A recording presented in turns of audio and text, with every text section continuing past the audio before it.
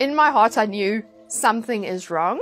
You know your body, you know it's not in your head, the pain is not normal. People think it's an excuse, but it's actually, it's very difficult living like that.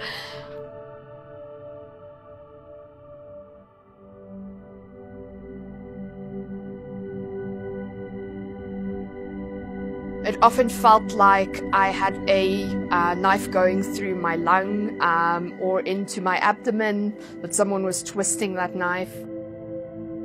So this is something I'm just going to have to live with. So I didn't actually even realize how big the problem was until I saw Dr. De Bruin.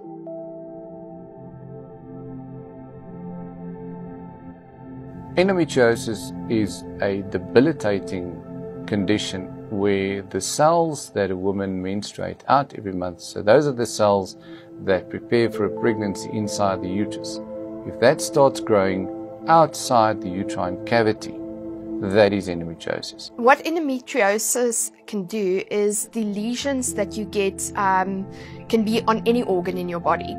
So it can be on your bladder, it can be on your intestines, it can be pretty much anywhere, and as those lesions grow, they start touching each other and they stick to each other like Velcro, and they distort your anatomy internally. So then your organs aren't functioning the way they should because they're not positioned in the way that they should be positioned. Some women's quality of life is severely restricted and it affects infertility. And those two combined becomes an absolute nightmare. The general symptoms of endometriosis affecting the digestive system would be bloating, discomfort, severe diarrhea, probably constipation. It could even alternate. We also see that these patients quite often present with abdominal discomfort and sometimes even weight gain.